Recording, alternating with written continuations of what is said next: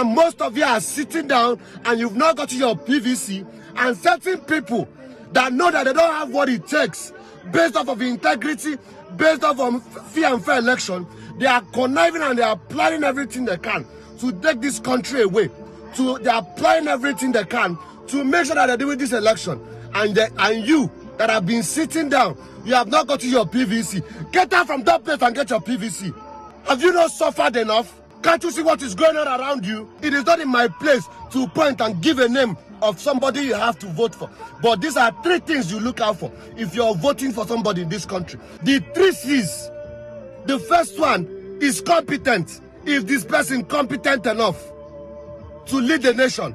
Does he have what it takes? Is he efficient to take up this country? The second one is capacity. Does he have the capacity to take on this country? The third one is the most important and the most crucial. Character. It is in character that you see integrity. It is in character that you see no corruption. It is in character that you have empathy. Now, giving a breakdown of voters' registration and collection of permanent voters' card in Nigeria, at his address at the Chatham House, London, on Tuesday afternoon, the chairman of the Independent National Electoral Commission, Professor Mahmood Yakubu, said records on the ground showed that the election will be dominated by the Nigerian youth. Yakubu, who said he was encouraged by the turnout of registered voters to collect their PVC, said over 600,000 eligible voters collected their PVC in Lagos alone within the last 1 month. The INEC boss also stated that there are currently 93.4 million registered voters in Nigeria, out of which 37 million, that is 39%, are young people between the ages of 18 and 34. So out of that 93.4 million, 70.4 million registered voters are between the ages of 18 to 49. So Yakubu stated this. Now, what does this mean for the upcoming election? And do you think that the youth truly have the power to install the next president of Nigeria? Now, please, let's hear what you have to say. Remember, you can join the conversation. Send us an SMS or WhatsApp to 081-803-4663. You can also tweet at us at WayShowAfrica1 with the hashtag WayShow. All right, so this conversation is quite interesting. I like that Williams Chambers video because he said, "Get up!" I was almost standing up from my chair to go and collect another PVC that I've already collected. But hey, there is a lot of movement happening on social media. There's a lot of sensitization happening. The Nigerian youth, they've never been this, you know, and that's, you know, yes, they've never been this. They've never had shown this vested interest, yes, about voting, these particular elections, right? And it's, I mean, it's no brainer. Why?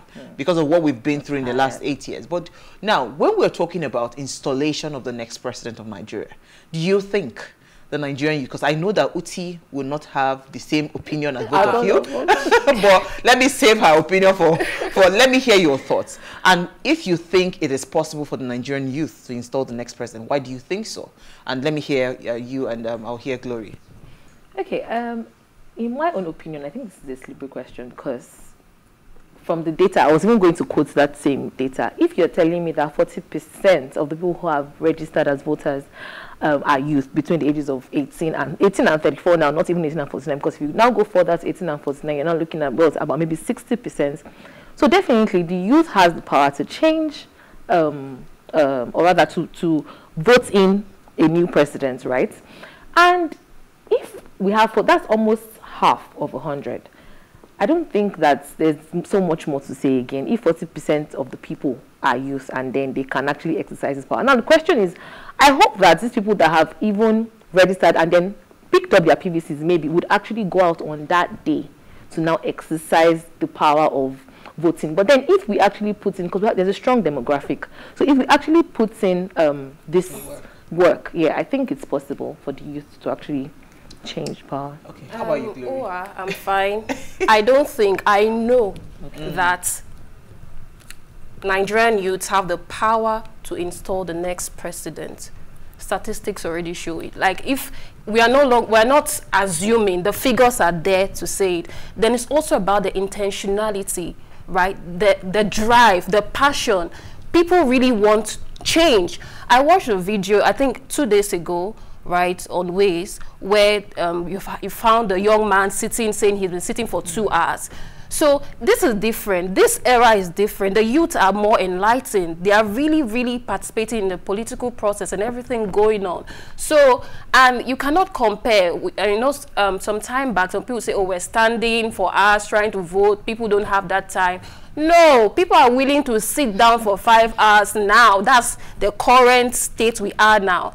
You know, me personally, I've never been so intentional about politics or about voting as I am now. I'm aware that my future lies in this, as well as many other youths outside. So if this is not just a question, this is a fact, right? Maybe if I may paraphrase it, maybe you're trying to say that all these things, is it social media, or are they really intentional? Are they going to come out that day?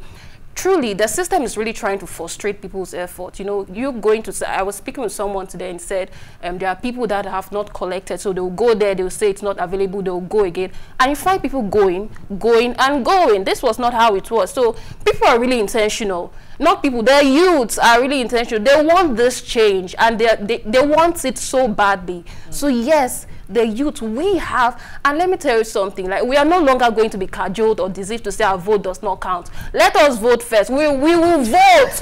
We will stand there for us, right? So many things are coming up, videos trying to dissuade us, trying to distract us, to say this and that.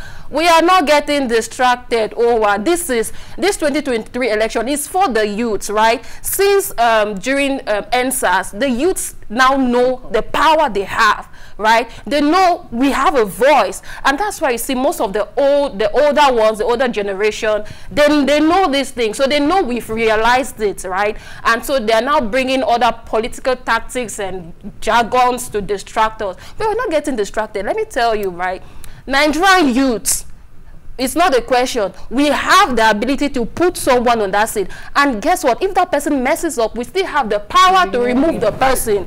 The power belongs to the youth. This is 2023 OWA. Thank you very much. Okay, glory for president. I like the 3 words you used. You said intentionality, you said drive, you said passion. But I'm thinking in my head, intentionality. But let me hear Uti's thought before I come back to what I'm thinking in my head. Uti, your thoughts on this. Do you think the youth have the power to install the next president in Nigeria? Since you have put the word in my mouth that I'm going to have a different opinion. I don't like to answer questions in the absence of context. When you ask a black and white question as to whether the youth can install Uti, the next. we're losing your audio. Sugar. The devil is a liar. We must hear what Uti has to say. You know, okay. Uti, can we try one more time and see? Hello? Hear me? Yeah, I can hear you now. Go ahead. Yes, we can hear you now. Yeah, I said I don't like to answer a question outside of context. Okay. Right? Nobody disagrees with the statistics that Nigeria is a largely youthful population, right? Nobody disagrees with the statistics that the INEC chairman has come out to say. But where I say that context is missing is that even though you have a PVC, which is why when I see videos like Williams' video that we just played, I get a little bit frustrated. I first of all love this journey that we're on, that more and more people are passionate about their current circumstances, right? And we want change. But I want to take us back to 2015, where the mantra was that we were going to get change. If you all remember, in 2015, it was APC change, correct? And everybody was excited for change. Everybody wanted change. And at that point, if we went back to 2015, without the crystal ball that we now have 8 years later, we were all rejoicing and happy at the time that we had gotten change, that the youth will install a president. What is it that you are really looking for in the next president? And how do you get it? That last comment there about if we put a president in position, we don't like the president, we will change the president in 4 years. Very powerful statement. But if you consistently make the same mistakes over and over again, you will consistently get the same results. So we're going in the right direction, but if you look at it contextually, we should be asking a different question. And that question will be what, Uti? So the question is not about whether we can install a president. The question is whether we understand what it takes to pick the right president. So he has in one sense, said character, competence, capacity. On what basis is the average 20-year-old or 21-year-old making that decision? What information and what knowledge do you have? So while somebody is yelling at you with all passion to say, go and get your PVC, do you understand the impact of your choice? Do you understand what it takes to run a country? Do you understand that one person does not make the change that you're looking for? Do you understand that this change is a process? So whilst I see people tweet on Twitter that the minute we get this person as president, in 5 months, Nigeria would have changed, it tells me that we have a knowledge problem, and that knowledge problem is more dangerous. Because when you get to the ballot box, when you get there to vote, you only have a limited number of choices to choose from. The bigger problem is that you can't write a name on that paper. So what you do is you take the choices that you have and you pick the best of the West. So we need to go beyond this passion for just the PVC and get passionate about actually changing Nigeria's fortunes and understanding that we each have a role to play. The card that everybody is shouting about now is to get your PVC card. Nobody's talking about going to join a political party. The party that everybody is pulling for the candidate. How many people have gone to join that party? How many people are interested in the actual future beyond the day of the election? How many people have stopped to think that when this person is finally chosen, how are they going to run the country? So these are the questions that, for me, let's not get so focused on just the today. Because if you don't get it right today and you say, oh yes, I can change in 4 years, a lot of damage can be done in 4 years. So this passion and power that we're using behind Get Your PVC, because let's change the narrative and let's get young people involved. Everybody's saying you can pick your future. How about we say that you are the future? How about we say you are the future? So let's look at the statistics that matter. How many people have joined political parties? I keep trying to reiterate this, that the ballot still has 18 people or however many parties that we have. You can't write a name on there.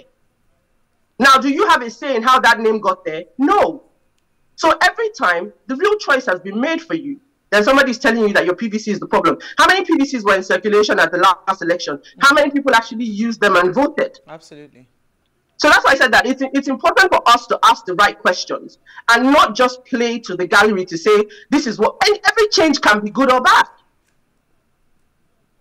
Absolutely. I remember when we were shouting change in 2015, change in 2015. Who could have told you that the people who were passionate enough to go out and vote then because they believed in the change narrative would believe that Nigeria would be where it is today 8 years later? And somehow we're about to instead of learning from our mistakes, we're still going down the same path and hoping for a different result. I don't see how. All I see is that we're guaranteeing that either if maybe there's some miracle, because miracles can happen, or we're going to get the very same result. So, okay. So I want to butt in here for a bit, Uti, because I'd like to ask us a question based on what Williams Uchemba said, which is what I hear common around the Nigerian youth, right? When he was talking about what to look out for. Uti, you were spot on when you talk about political parties. I mean, we've said this thing several times. We've said it that it is not at the ballot that decisions are made for good leadership. It is at the political, the local government level, your council, all those places where you're supposed to be part of a political structure that eventually selects the people that go on to the ballot. So you are very spot on when you talk about us changing that narrative and moving it towards people going actually to register in a political party. That is spot on. However, this is where we have got into right now. The young people are not in political parties that much. But what we are faced with are 3 choices, which is what we always do every 4 years for an election. We always wait till the time where, or the point of choice, which is why what you're saying, putting it in context, makes a lot of sense. That we also should be part of the people changing that narrative, that it's not the PVC per se. It is the decision to elect the people that eventually make it to the ballot. That is where the real power lies. Which is where those people, all the delegates and all of that, you see them exercising, you know, their muscle. Because at the ballot, it's already too late. Yes. Because they've already decided who they wanted to decide. That's it. So, I mean, why do we have, for instance, the Labour Party candidate, Peter Obi, moving to a Labour Party? It was because at the level of decision-making where he was supposed to be selected, even though he seemed he had all the credibility and everything, he wasn't selected as the flag bearer of the party. So he had to move to a different... so what you're saying, Uti, is spot on. But we are where we are now, right? And the elections are in 37 days. We need to also now sit back and say, okay, what do we even look out for these options that they have thrown at us, right? The point that I'm trying to make, right, is that at the time at which this conversation is on the front burner, the time when people are really listening is now. Yes. So it is important that we are giving the right messaging to people. Because if we take what has happened historically, the minute the president is elected, everybody's going to go back into their holes. Whatever happens, we will accept the outcome until the next 4 years. So whilst people are listening, it's important that we use the opportunity to broaden the conversation. So when Williams is putting out this kind of video, it's great, but don't stop there. Get the young people to really realize where their power is. Their power is not on the election day. Yes, they have the numbers, but that you make the right choice on that day. You can't tell the future. Just in the same way we've had politicians and people in the past offer everything and sound right before election day. Then after election day, we have the same disappointment. So my point is simply the fact that when you have people's attention, that is where you should drive home the use message. it. Absolutely. The PVC is good, and yes, it's yielding fruit, but we need to expand it. If not, we will lose the opportunity to catch people. Because people take action when they're angry, people take action when they're frustrated, which is why I use that example that whilst everybody is behind this particular candidate, please look at the activity in that party. What has the actual membership grown by? It's a very important ask because it's not a singular activity. It's a group, it's a collective, and we must get people to understand that. Absolutely. It's more important than this actual let's win today. Absolutely. You know what, let's take a very short break, right? We want to open our phone lines. I'd really love to hear what you're saying, because what Uti has said it makes sense. Now everybody's listening, so let us stay with us. We'll be right back.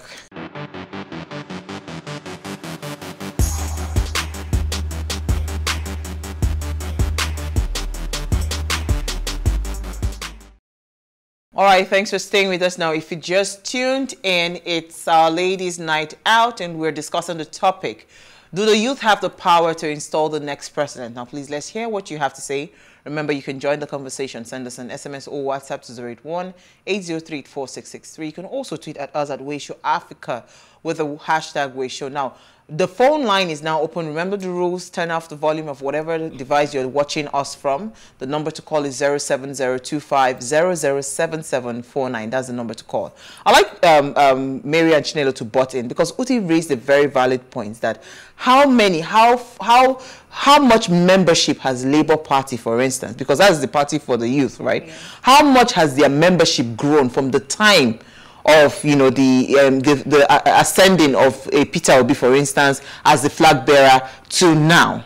Because that is where the real number lies. And if we want to go back to our question, which is, do the youth have the power to install the president? Hearing Uti and saying to us that let's broaden the conversation. Yes, we do have the power, but not at the polling unit, not with our PVC. We have the powers if we can then infiltrate political parties and then go there to then get the numbers to then decide who eventually will be the back. So imagine if this number of youth are in all three major political parties. Yes. What happens? We will pick all the right people from each party. So let the best man win. So we are no longer picking between the devil and the deep blue sea, or picking the lesser evil. We are picking 3 competent people. Whoever wins still runs with the flow. If I hear Uti correctly, I think that's what she's trying to say. But let me hear your thoughts. Okay, so I think that we're on a very good path so far, and this is my reason. 2015, how many times did we hear about Labour Party? Not a lot, right? But then Peter became whatever happened with his previous party, and then he decamped and then joined APC, and then brought some form of awareness to to Labour Party, right? I think that's already a good part. Also, if you look at it in 2015 as well, we had about 70-something political parties on the ballot paper to vote for. Now we have just 18. Now that means that we've actually reduced to like the most important, would I call them the most important, but yeah, the most relevant parties or serious-minded people to vote for, right? We don't now have those parties that you can't even tell where they, just came up from. So I think that we're not there yet, but we're making good progress, I must say, in terms of politics. And this is also because the youth have woken up. So yes, we might not be, I understand what Uti is saying, we might not be at that position where, we have it all figured out. Okay, they are like, maybe we used to have 20,000 people in Labour Party before, and now there are 70,000 people, and numbers like that. But I would say, from my own research, in fact, I saw a video where that man who had on Monday, Dele Farotimi, there's a video he has on Twitter where he was talking about how Labour Party has actually grown so far. I personally, because I want to do politics in future, I would want to join a party like that, right? Because I know that there is some form of progress, there is some form of growth, which is not very visible right now. But then I must say, if we continue, like Glory rightly said, if we continue with this same intentionality that we have right now, trust me, in 2027, we won't be talking about this anymore. Let me I believe we have a caller from Abuja, Olu, I think. Hi, you're live. Hello, are you there? Yes, I'm here. Go ahead. Good evening. Hi, good evening. Yeah, thank you very much. I love your conversation. Thank you. Let me make my own tweet. We are asking whether the youth have power to let them president this time around. The truth is that the youth may have the power, really, but I don't know whether they will allow the youth to actually elect their own president. The promises from the past leaders have been there. I remember very well that of Jonathan. Everybody went for Jonathan, thinking that things would be better than maybe Obasanjo's regime and other regimes. But thereafter, what do we see? Then later we say Buhari will do something because it's not corrupt in this and that. He will stop the insecurity in the country. But what do we see again? So people are now talking about Obi. I don't know whether we can also go for Obi because to me, all these promises have been there and there have been always failure. So we are in a serious dilemma. Thank because you. I know very well that during Obi, I don't see his performance anyway. And the fact that the other candidates are not popular does not mean that they cannot perform better than these three people. Thank you. Atiku and Obi. Thank you so much. So we are in a serious dilemma. That is the issue now. Thank you. We're in a serious dilemma. So let me hear your thoughts, Glory. So I'll make reference to the last thing you responded to Utsi, saying this is where we are now. We are at a place where we have 3 candidates and we have to make a choice, right? So we are trying to solve while thinking for the future. Where are we now? How do we handle this current? Solve the problem. Do you understand? I've been having conversation, whether you like it or not, right? You walk, you find people talking about politics. You have no choice than to listen.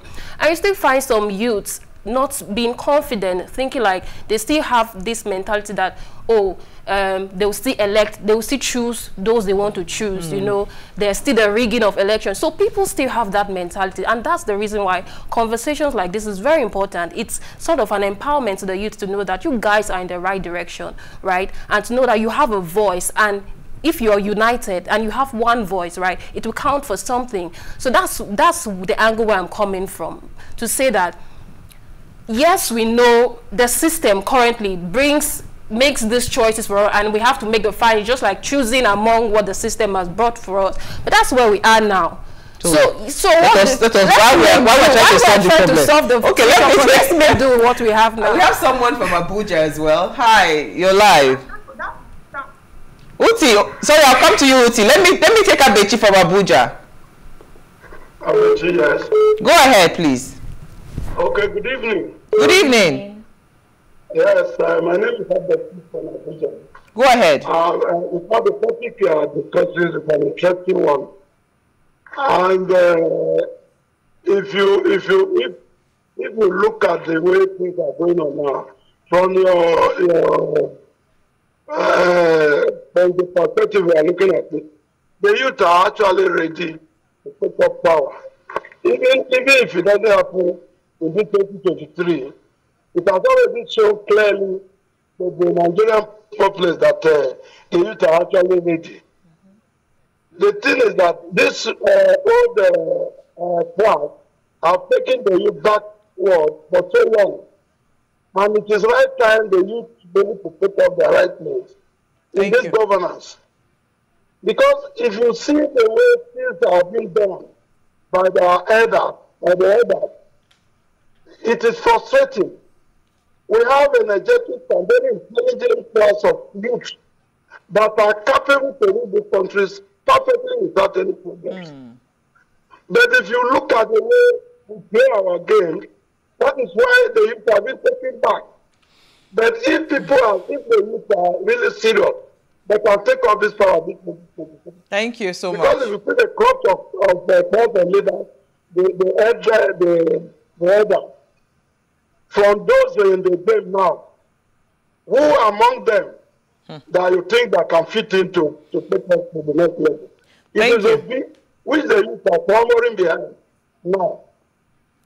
Thank you so much, Abechi. So let's try to keep our conversations within a minute so we can have more people calling. Uti, you were going to interrupt or interject while, what's it called, Glory was talking. You want to come in here?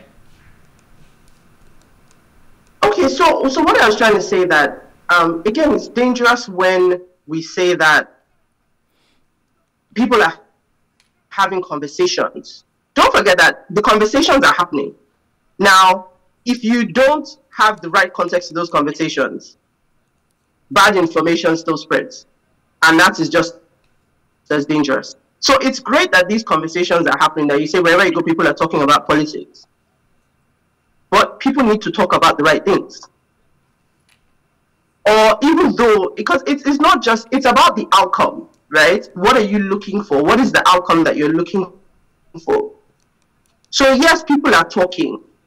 But it's just like, oh, we've all been taught by a teacher that doesn't know what they're teaching, then we all failed the exam. Who do we blame? Do you see what I mean? So it's great that conversations are happening, and that's what I keep hearing, and that's why I say that narrative is dangerous. Because we keep saying, oh, it's good that people are talking, it's good that people are passionate.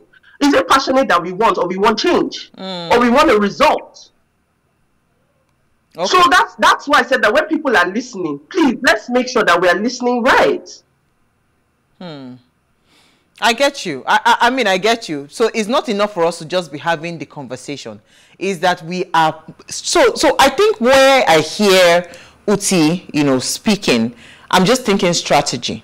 Because, you see, do you have the power to install the next president? Yes, you have the power. But do you have the strategy to do that? The answer is no. Because we are not really there yet. Proactivism is different from being reactive. What we see now with the youth, right, is a reaction to a pain, a reaction to something. So when Uti is saying join the political party, it is you being actually very proactive, saying that, you know what, before we even get to where the point where I'll be reacting to anything, let me just go 10 steps ahead and go and wait for them in front, which is a strategy that we do not have. But I think we have a caller. Hello, you're live. Austin. Good evening. Hi, good evening. Happy New Year to you all. Yes, so Happy New Year. Okay, so my contribution to this is that I think it is not right to say Labour Party is a party for the youth, simply because Mr. Peter Obi is the one, the flag bearer. Peter Obi is over 60 now. He's 61. Peter Obi is not a youth. And when you look at the other political parties, you have a lot of youth there. If you look at PDP and even APC, you have so many youth who are in those parties. But I can understand that because people are, a lot of people are angry with the two parties, the other two political parties, PDP and APC, then you see them gravitating towards the Labour Party. So that's my own contribution. Thank you so much. We should not tag Labour Party as a party for the youth. Thank you. So I think when we say Labour Party is the party for the youth, it's not particularly about the candidate. It's more that the majority of young people are tilting towards a Labour Party based on the candidate. We have not said Peter Obi is a youth, so before they will they'll quote us. But hey, we are trying to wrap up the conversation. But Uti, I think I hear your conversation and I hear you clearly. But I wanted to touch a little bit on what William Uchemba had said.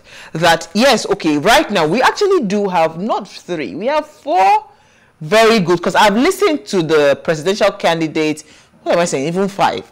I've listened to the presidential candidate of YPP, I think, AMPP or what, or that's Kwakwanso. Okay. And the guy is brilliant. The guy has done so much in impacting young people based on the what's it called, scholarships that he does for education, right? So, but I think we have Loma from Abia. Okay, so we lost the call. So I'm saying to you that based on what Williams Uchemba was saying about, okay, let us spread all the cards on our table. Can we vote based on XYZ? Is it possible for us to truly pick the right candidates basing off of the 3 C's he talked about: character, competence, and I mean, if you go by that C's, I was saying Brian Tracy is the owner of the C's. There are so many C's that makes for success: character, competence, confidence, compassion, common sense, right? Curiosity, collaboration, courtesy, courage, calm, creativity, consideration, consistency, commitment. How many of those leaders can we point to say these are the C's and we can see them in them? But I think we have Loma, he's back. Please keep it within a minute. Yeah. Go ahead. Good evening, my sister. Hi, good evening. Good evening. Good evening. Oh, shoot. You have to call back, Loma. Your line is muffled up. You have to call back. We have to call that. So based on those C's that are reeled out, right? Uti, let me come back to you. Do you understand? Do you think it's possible that if we want to say, okay, yes, we already have these cards, this is a choice that we have right now. We can't, we can't throw the baby on the bathwater. This is what we have. Is it possible that if we truly look deep into what he was saying, like the message around the C's, can we truly find, the right person emerge? Well, we hope so. That's what I would say. We hope so. But what I still say is, on what basis are you making the decisions, right? It's still on the basis of what you've been told. So how many people are close enough to the camps of any of these candidates to really say that they know the character of the man? You know the character that has been presented to you in the media. Sure. You know the competency that has been presented. You know the capacity. So it is still a shot in the dark. When you have chosen, which is why everybody say vote your conscience. Don't collect money. At least if you make the decision yourself and it's a bad decision, you can hold yourself accountable. You can't say somebody made you do it. But it is And that is with anything where campaigning is involved. I paint a picture, I come and promise you the world. Whether you will get it on the other end of it, we don't have a history of it, so we can't say that we have any historical data to show us that if you look for A, B, C, D, E will pop out. We don't have. So what you have right now, even the Peter Obis, the Kwankwansos, it is what media has told you. It's what people have told you. Do you have things? It's just like we say when you're on the internet, be careful. When you're on social media, be careful. How do you know what is true is true, right? It is, if a collective of people come together today and decide something is true and start to spread it, you will believe it. Absolutely. Because you have no other way to validate it. Unless you have somebody in the circle that said, I know the day these 50 people made a decision. Then they have a bigger task of even trying to convince you that those 50 people came together in a dark room somewhere and decided that this was the truth. Absolutely. So it is a bit of a craft. We don't have enough, we haven't had success in that space to say that there's a formula. Which why I say that in truth, devote your conscience. You can do as much as you can to gather information and try and make an informed decision for yourself, but don't let your decision be influenced by today's money or a bribe or an incentive. That's all I can say. But that we have enough to say you can make a form, and then tomorrow you won't be disappointed. I'm not good. You know, it's so interesting. I was going to say that as we are right now, in all honesty, voting your conscience is the best remedy, because when you vote your conscience, you can slap yourself if you vote the wrong person. You know, let's quickly take comments. Okay, majority of the youth supporting Labour Party are the elites, and urban majority of them in Lagos. The old people of today were the youth of yesterday. That's what this person has to say. Okay, this person says, yes, youth are having power to do it, but it may not be automatic now. I would like to suggest that picture of contestants be so. Oh, sorry about this English. Maybe they should put on the ballot paper. Thanks. Because again, there has been some propaganda and all of that. So this person saying there should be pictures on ballot paper, so you know who it is that you are voting. Well, that one is a communication problem. But Uti, your comment. Okay, give me 1 second. So it says, good evening, my beautiful sisters of ways. So I take it that this is from Daniel Illo. Absolutely. Says, good evening, my beautiful sisters of what are you saying, #ways.